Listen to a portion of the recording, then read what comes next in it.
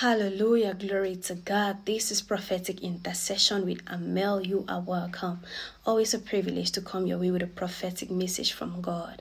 Someone keeps insisting that you are the one for them.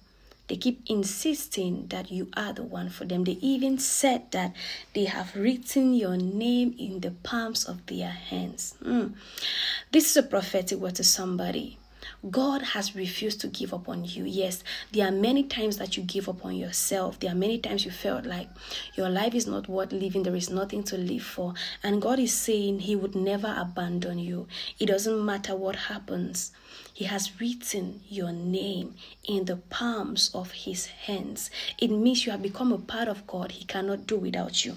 Not that He cannot do without you, but He has decided to engrave your name in the palms of His hands. I don't know who needs to hear this, but God says He loves you. He loves you so much. And He doesn't want to lose you.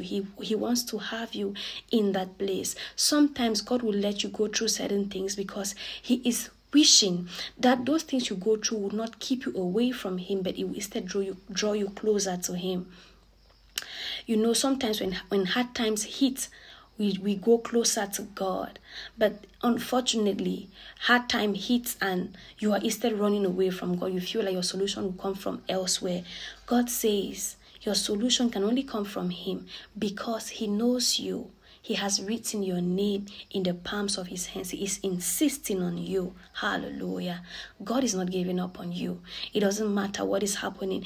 God is not giving up on you. It doesn't matter how far you have gone. God will pull you back to Himself because you are special to Him.